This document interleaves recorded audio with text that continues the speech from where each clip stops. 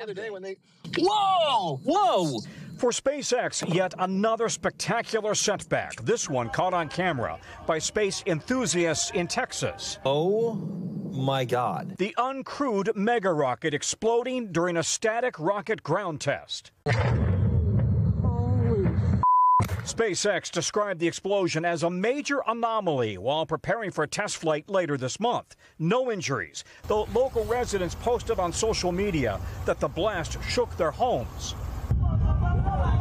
Standing nearly 400 feet tall, Starship is critical to NASA's hopes of returning humans to the moon and one day landing on Mars. But this is the fourth explosion so far this year. There it is. Boom. In January and March, the rocket came apart minutes after launch. In May, the upper stage made it to space, but then went into a spin, breaking apart over the Indian Ocean.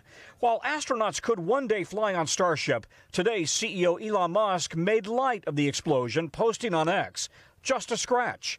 Musk has promised to increase the pace of launch attempts this year. Each launch is about learning more and more about what's needed to make life multiplanetary. SpaceX says an initial analysis indicates a potential failure of a pressurized tank which contained gaseous nitrogen in Starship's nose cone area. A full review is ongoing. Tom? An incredible explosion. All right, Tom, we thank you. We thank you for watching. And remember, stay updated on breaking news and top stories on the NBC News app or watch live on our YouTube channel.